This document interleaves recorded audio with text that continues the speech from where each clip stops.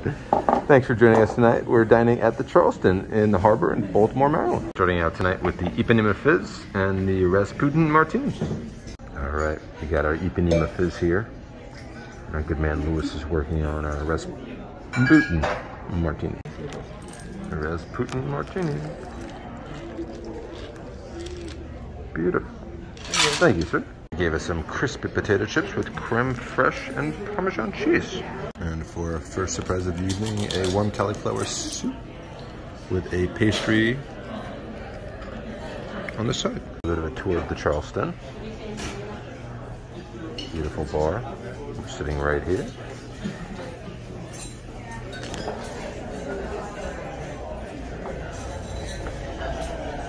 Lovely dining area. And then you can see the kitchen. You just want to video. Okay.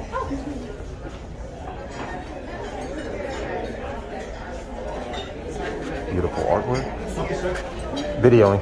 Okay. And the water. And fine cheese. Fried oysters that have arrived. And our lobster soup.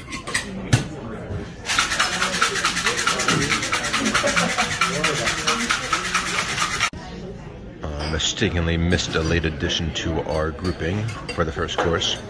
We have the buffalo mozzarella, fresh tomatoes, and artichoke. It looks like some sweet beets. So far, the lobster curry soup is definitely the winner. And in a very, very close second, the fried oysters, followed up by the buffalo mozzarella.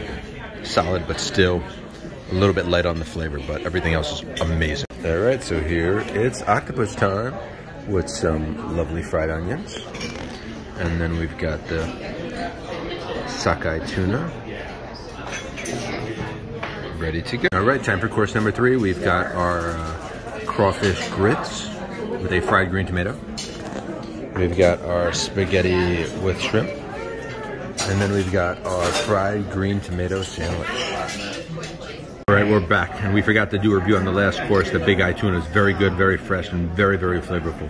This was the fried green tomato sandwich with some nice crab meat. I think that was the winner. Number 2 was the spaghetti and shrimp, and I think maybe tied for second was this, but maybe we'll call it 3/2.5. The shrimp and grits, really nice too. And another note, the flavoring on this shrimp was awesome. Zucchini mushroom risotto with fresh La Bamba rice, Adriano cheese, and oyster mushroom. Here is the North Dakota bison tenderloin with a creamy polenta and Knob Creek bourbon sauce as the base, oyster mushrooms, and crispy shallots. Here's going to be the pan-seared sea bass. It's going to have a fricassee of oyster, maitake, and button mushrooms with beurre blanc. And last but not least here, the white truffle fettuccine in a fresh butter sauce with Adriano cheese and grilled shrimp and mushrooms. Okay, so our risotto, nice, had a natural flavor. I give this our 4th place finisher. Next, we'd have to say our truffle fettuccine gets 3rd. A little bit more flavor than the risotto. Second is our sea bass, with a very respectable 2nd.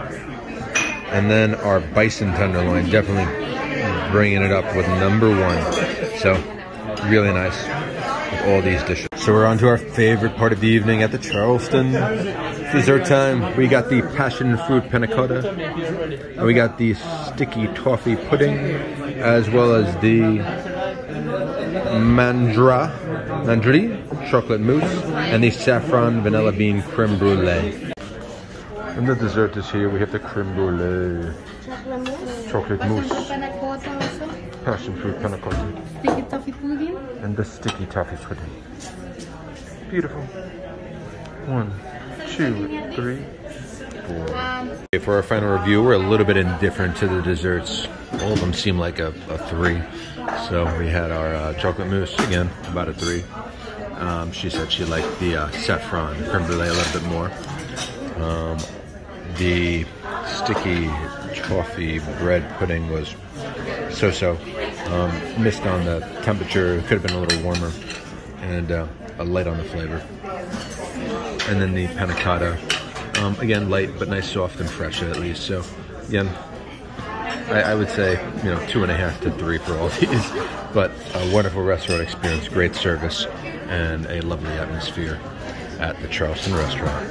So, thanks for joining us. Signing off from the Charleston.